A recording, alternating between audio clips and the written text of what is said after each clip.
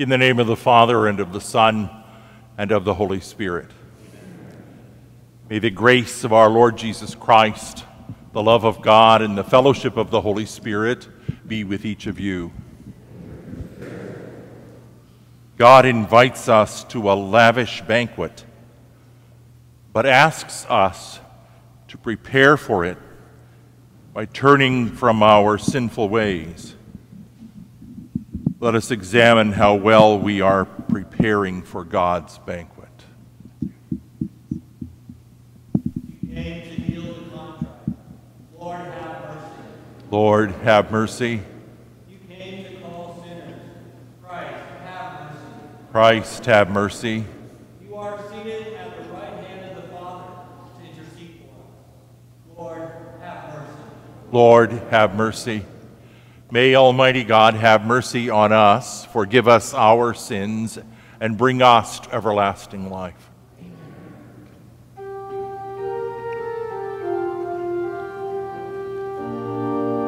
Glory to God in the highest, and on earth peace to people of good will.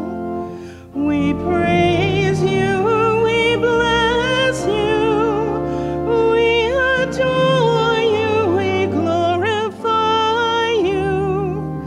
We give you thanks for your great glory. Lord God, heavenly King, O God, almighty Father, Lord Jesus Christ, only begotten Son, Lord God, Lamb of God, Son of the Father, you take away the sins of the world. Have mercy on us. You take away the sins of the world. Receive our prayer. You are seated at the right hand of the Father. Have mercy on us. For you alone are the Most High. You alone are the Lord. You alone are the Most High, Jesus Christ, with the Holy Spirit, in the glory of God the Father. Amen.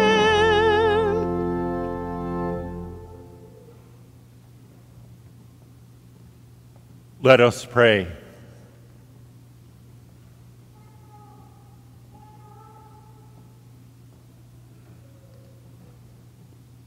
May your grace, O Lord, we pray, at all times go before us and follow after, and make us always determined to carry out good works.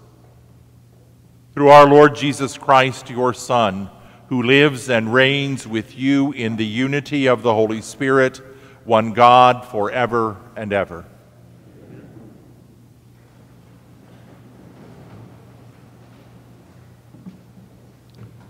A reading from the book of the prophet Isaiah.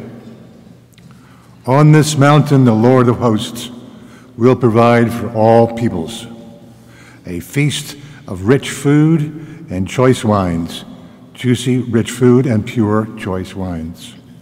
On this mountain he will destroy the veil that veils all peoples, the web that is woven over all nations. He will destroy death forever.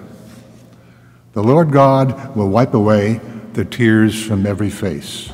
The reproach of his people he will remove from the whole earth.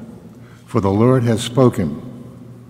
On that day it will be said, behold our God, to whom we look to save us.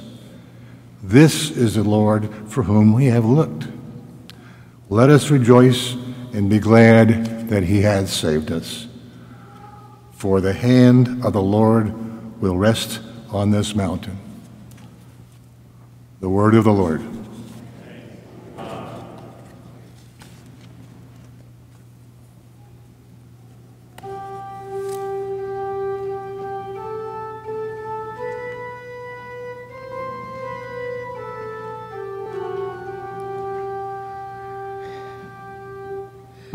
I shall live in the house of the Lord all the days of my life.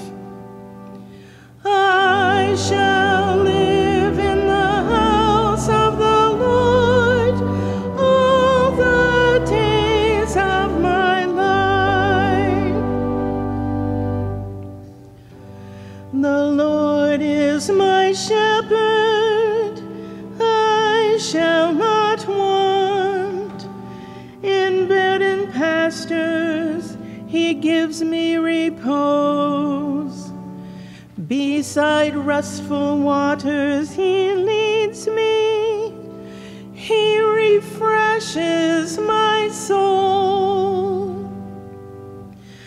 I shall live in the house of the Lord all the days of my life. He guides me in right paths for his name's sake. Even though I walk in the dark valley, I fear no evil. For you are at my side with your rod and your staff that give me courage. I shall live in the house of the Lord all the days of my life. You spread the table before me in the sight of my foes. You anoint my head with oil, my cup overflows.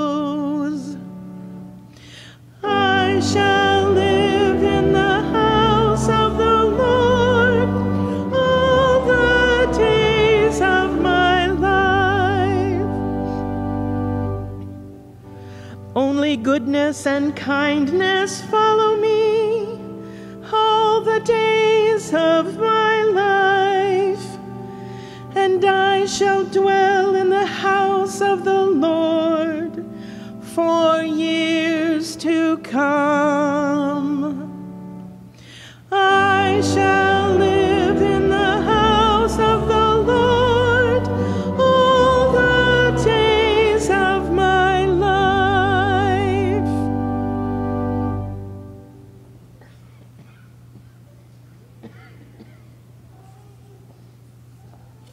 A reading from the letter of St. Paul to the Philippians.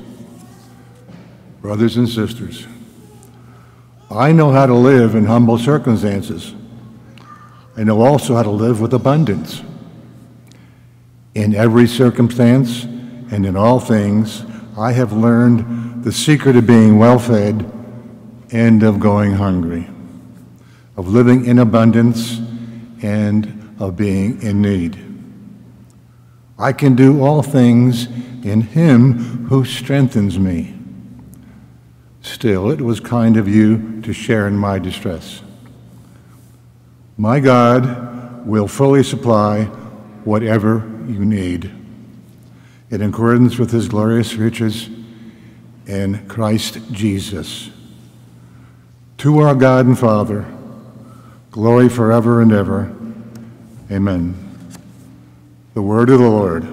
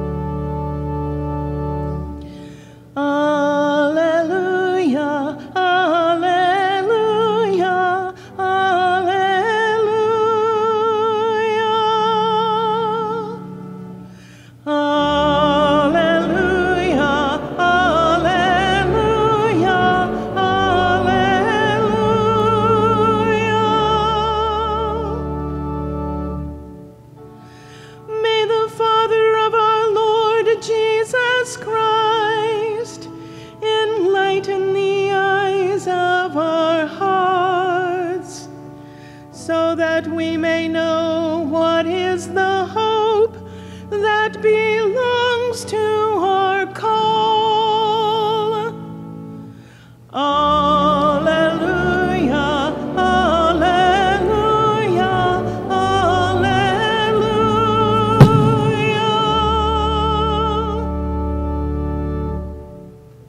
The Lord be with you. A reading from the Holy Gospel according to Matthew.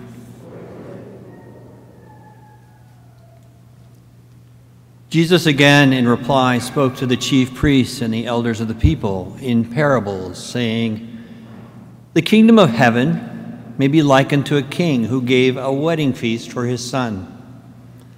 He dispatched his servants to summon the invited guests to the feast, but they refused to come. A second time he sent other servants, saying, 'Tell those invited, behold, I have prepared my banquet. My calves and fattened cattle are killed, and everything is ready. Come to the feast.' Some ignored the invitation and went away, one to his farm, another to his business. The rest laid hold of his servants, mistreated them, and killed them. The king was enraged and sent his troops, destroying those murderers and burning their city. Then he said to the servants, 'The feast is ready, but those who were invited were not worthy to come. Go therefore into the main roads and invite to the feast whoever you find.' The servants went out to the streets and gathered all they found, bad and good alike, and the hall was filled with guests. But when the king came in to meet his guests, he saw a man there not dressed in a wedding garment. The king said to him, 'My friend, how is it that you came in here without a wedding garment?' But he was reduced to silence. Then the king said to his attendants, 'Bind his hands and feet and cast him into the darkness outside, where there will be wailing and grinding of teeth. Many are invited, but few are chosen.'" The Gospel of the Lord.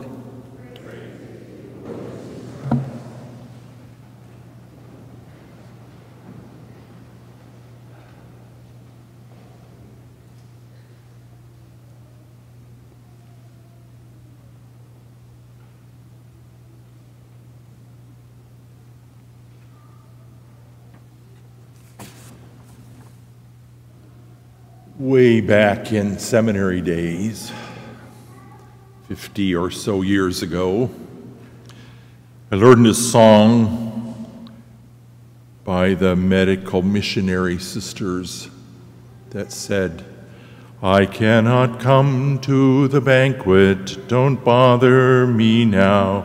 I have married a wife, I have bought me a cow. I have fields and commitments that cost a pretty sum. Pray hold me excused, I cannot come. I'm busy. I got other things that are more important." In these days of the coronavirus, we have an excuse for not coming to church, but we still, through the power of the internet, can attend. But do we? And I recognize that I'm preaching to the choir, but it's something important for us to recognize and reflect on. We have lots of excuses, and we'll go lots of other places rather than to Mass on Sunday. And we will fill Sunday with lots of other activities rather than keeping it a holy day, as we're asked to do in the law. Whatever excuse we have, it begs some questions. This parable that Jesus tells, and most parables demand of the hearers some reflection and an answer. What are we running from? Why is it that Mass is not important and other things are?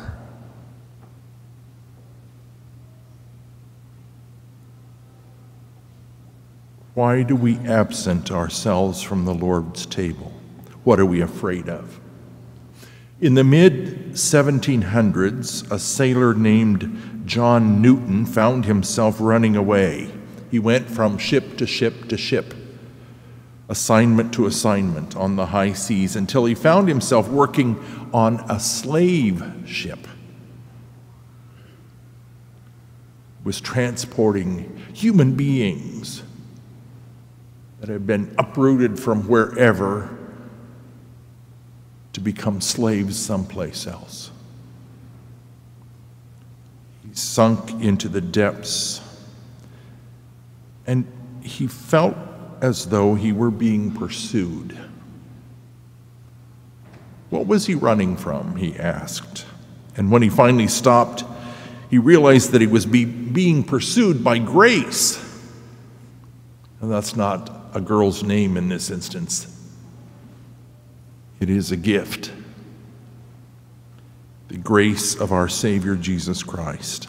And in that grace, he found life and love and forgiveness and mercy, and we're familiar with what he did after he got off that ship. He began to study and was ordained, became a hymn writer, and he writes Amazing Grace. Amazing grace. How sweet the sound that saved a wretch like me. I once was lost, but now am found. Was blind, but now I see. That grace pursues us. That's what that parable is about, part of it.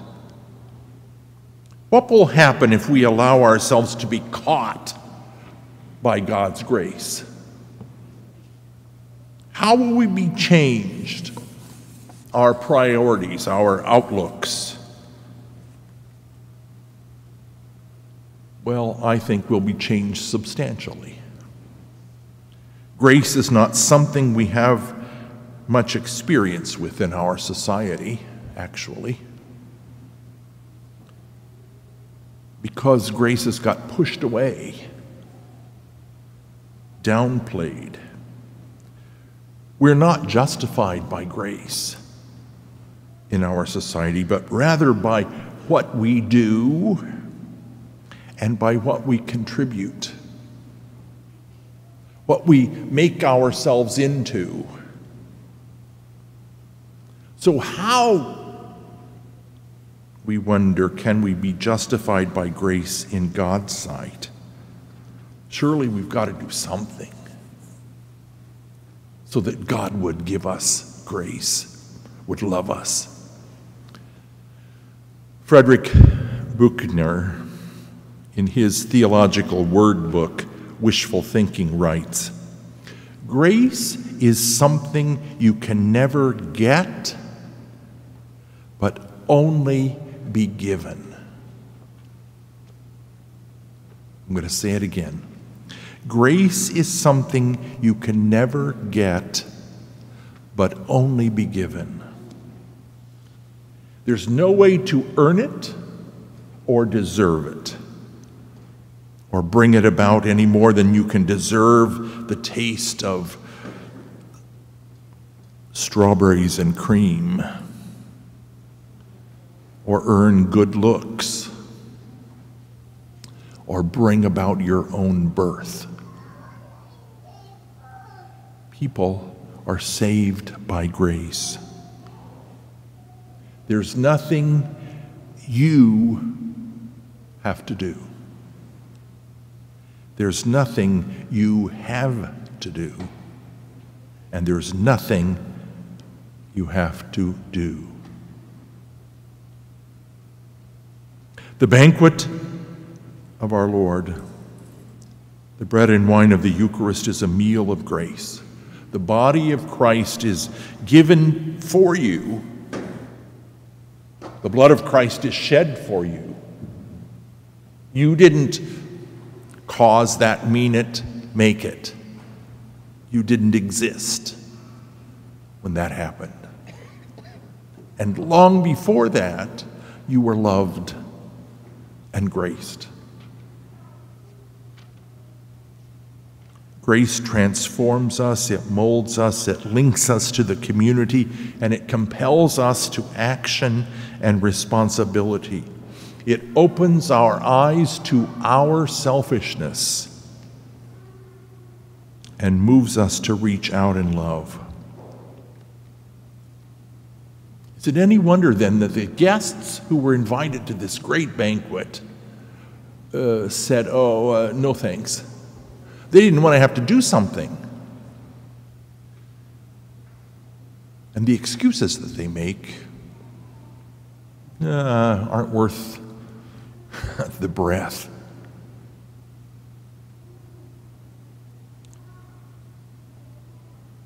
That we ourselves are proficient in finding reasons to avoid this profound experience.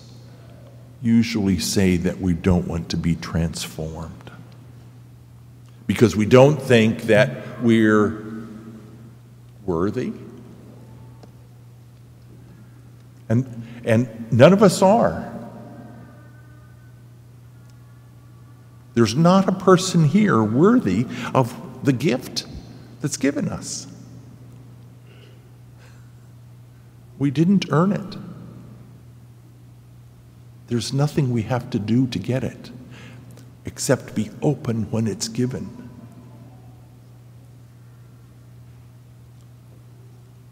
It's the nature of our sinful humanity to cling to our selfishness and to work at our self-justification. Yet God never ceases to pursue us. The banquet is never put off. Grace is offered to us. Come on and eat. Oh, yeah, maybe later. I've got other things to do, we might say. And there's the gift, still there.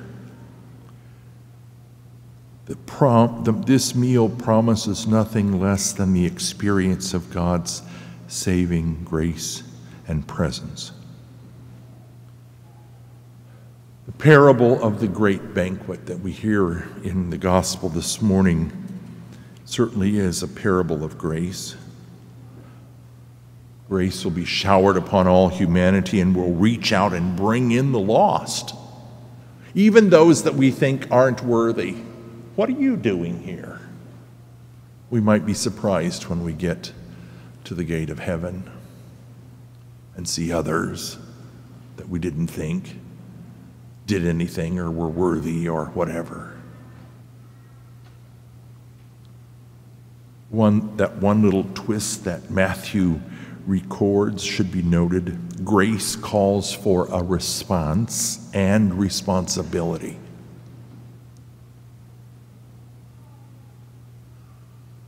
Once we've experienced and received God's grace, now we are accountable. We're accountable, for God's grace comes at a high price. And right there it is before us. The crucifixion of the Son of God. The ultimate gift that someone should give us. And we're invited. And so, my brothers and sisters, come to the banquet. Come, sit by his side. His table is waiting. His friends have arrived. The food is abundant, and all has been blessed by our Master and Savior, Lord Jesus Christ.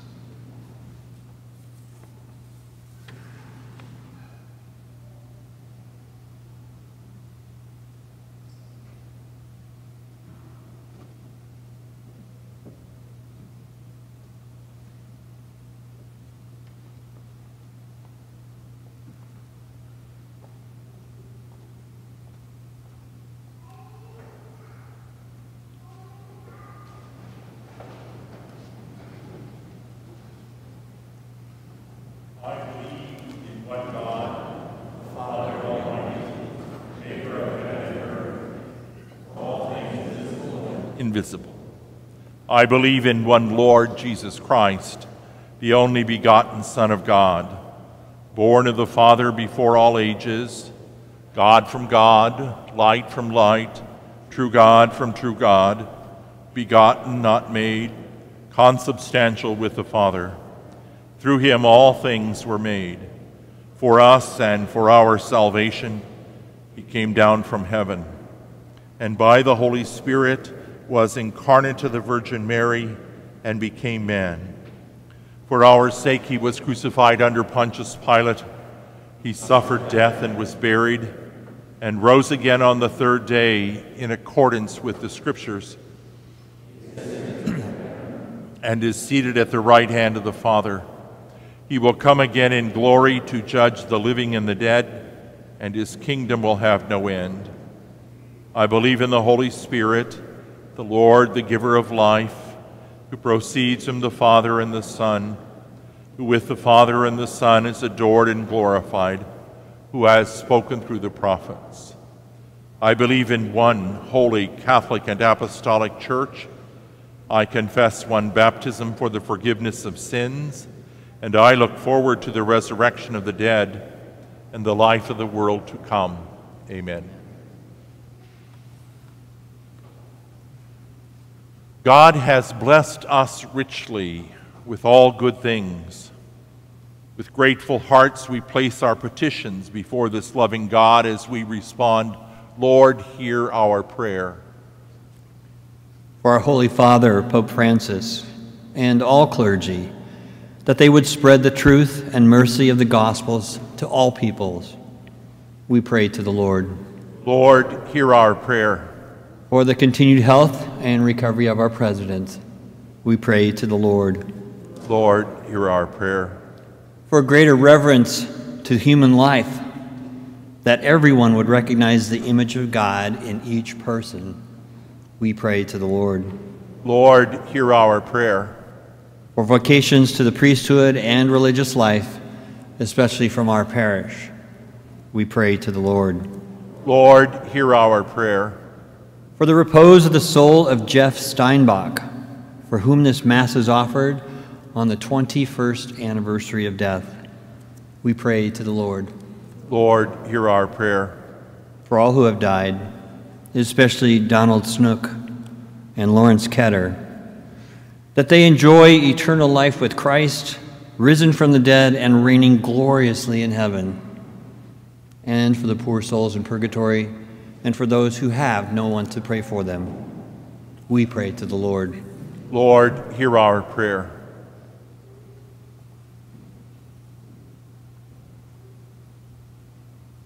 God of bounty, you invite all peoples to a feast beyond compare. Give us and all your children the grace to one day share in the heavenly table with all who have gone before us. We ask this through Christ our Lord.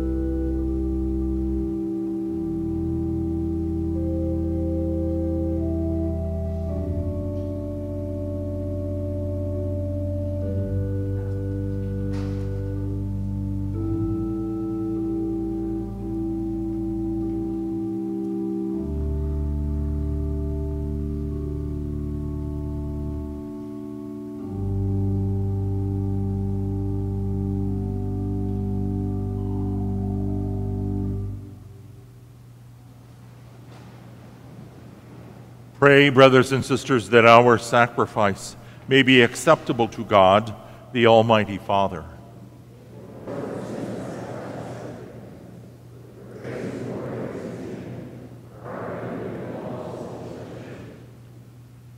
Accept, O Lord, the prayers of your faithful with the sacrificial offerings, that through these acts of devotedness we may pass over to the glory of heaven. Through Christ our Lord.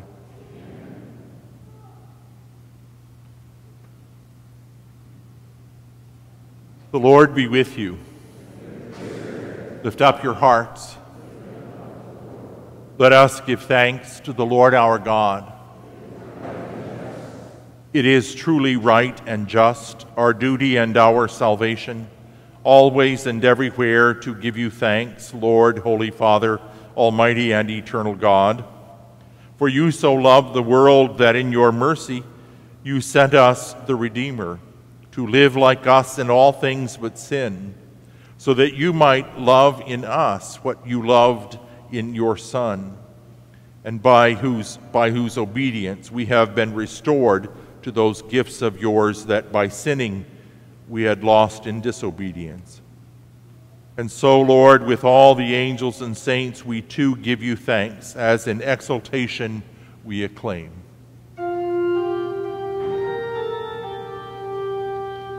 Holy, holy, holy Lord God of hosts, heaven and earth are full of your glory.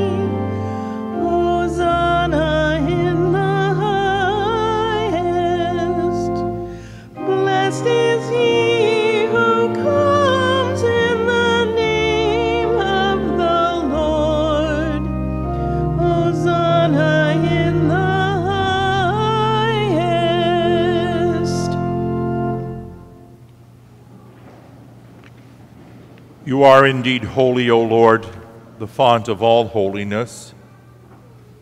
Make holy, therefore, these gifts, we pray, by sending down your Spirit upon them like the dewfall, so that they may become for us the body and blood of our Lord Jesus Christ. At the time he was betrayed and entered willingly into his passion, he took bread and, giving thanks, broke the bread and gave it to his disciples, saying, "Take this, all of you, and eat of it, for this is my body, which will be given up for you."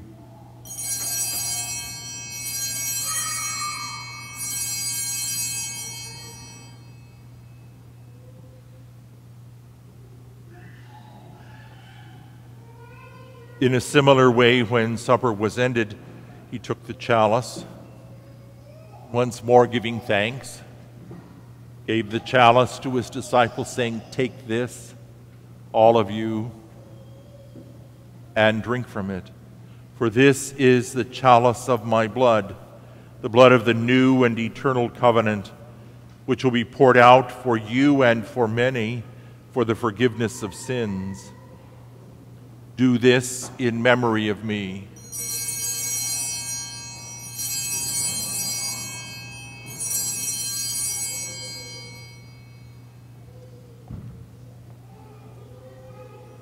The mystery of faith.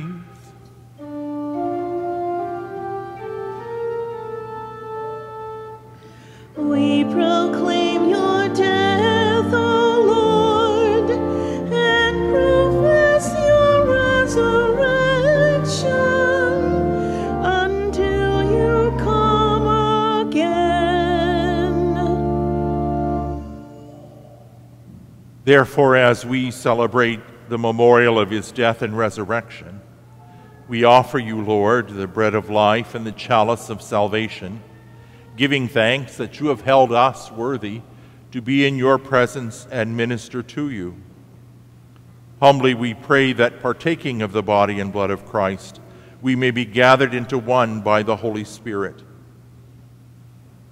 Remember, Lord, your church spread throughout the world and bring her to the fullness of charity, together with Francis our Pope and Joseph our Bishop and all the clergy. Remember also our brothers and sisters who have fallen asleep in the hope of the resurrection, and all who have died in your mercy. Welcome them into the light of your face. Have mercy on us all, we pray, that with the Blessed Virgin Mary, Mother of God, with blessed Joseph, her spouse, with the blessed apostles and all the saints who have pleased you throughout the ages, we may merit to be co-heirs to eternal life and may praise and glorify you through your Son, Jesus Christ.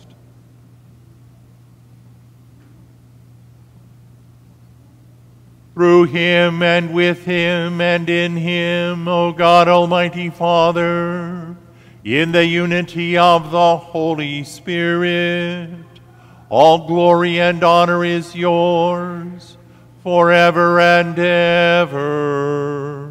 Amen.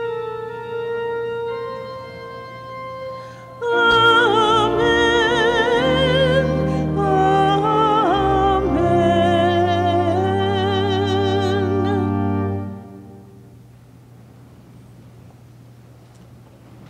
At the Savior's command and formed by divine teaching, we dare to say, Our Father, who art in heaven, hallowed be thy name.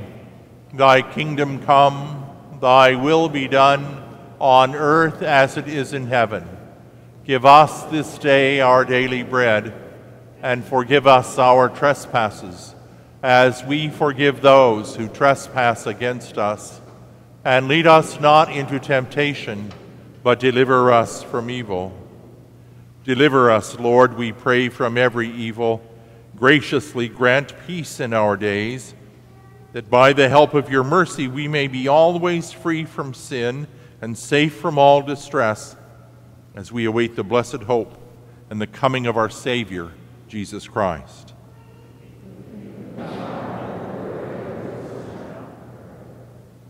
Lord Jesus Christ, who said to your apostles, Peace I leave you, my peace I give you, look not on our sins, but on the faith of your church, and graciously grant her peace and unity in accordance with your will, who live and reign forever and ever.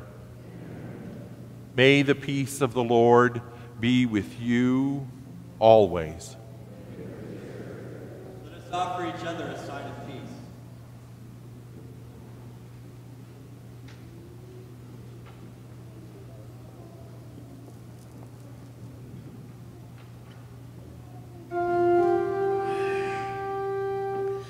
Lamb of God, you take away the sins of the world.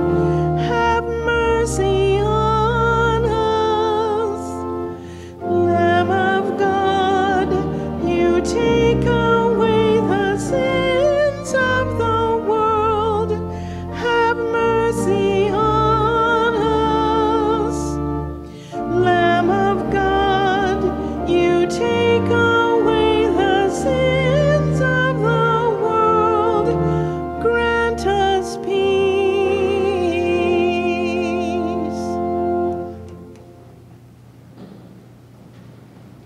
Behold the Lamb of God. Behold him who takes away the sins of the world. Blessed are those called to the supper of the Lamb. Lord, I am not worthy that you should enter under my roof, but only say the word, and my soul shall be healed.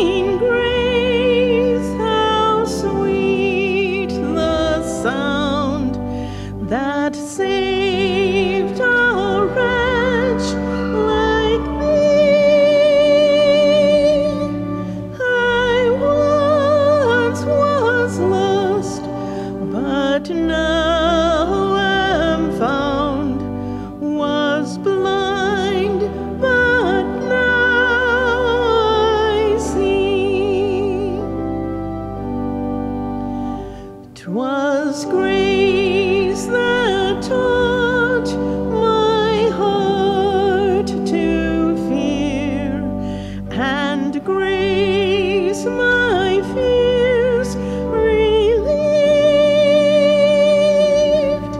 How precious did that grace appear, the hour I first believed. The Lord has promised good to me, His word my hope secures. He will my shield and portion be, as long as life endures. Through many dangers, toils, and snares, I have already come. 'Tis grace that's brought us safe thus far, and grace will lead me home.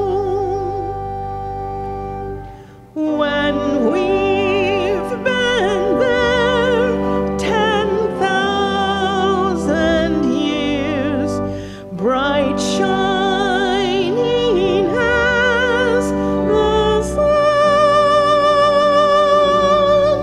we've no less days to sing God's praise than when we first begun.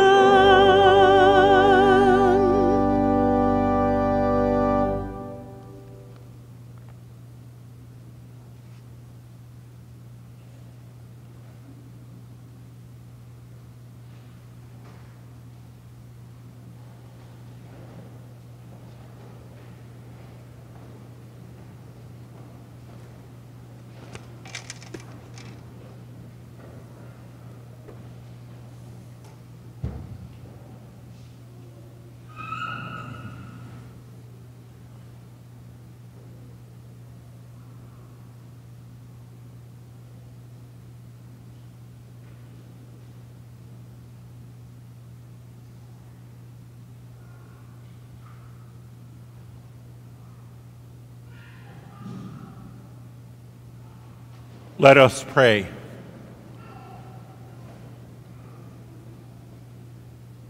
We entreat your majesty most humbly, O Lord, that as you feed us with the nourishment which comes from the most holy body and blood of your Son, so you may make us sharers in his divine nature, who lives and reigns forever and ever.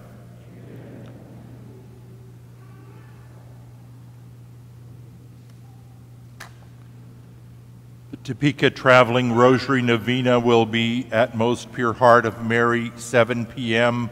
by the Grotto. The intention will be for an end to the coronavirus and healing for our community. The Knights of Columbus will be at the exits today, giving out Tootsie Rolls for their annual fundraiser. Thank you for your support to them. Also, the Knights will have a breakfast burrito sale to support seminarians. Please see one of the Knights at the entrances if you'd like to, an order form for those.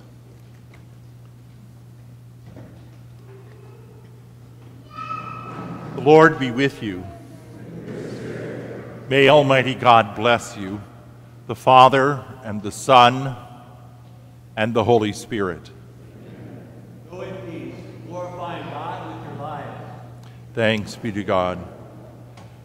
Saint Michael the Archangel, defend us in battle. be our protection against the wickedness and snares of the devil. May God rebuke him, we humbly pray, and do thou, O Prince of the heavenly host, by the power of God, thrust into hell Satan and the other evil spirits who prowl the world seeking the ruin of souls. Amen.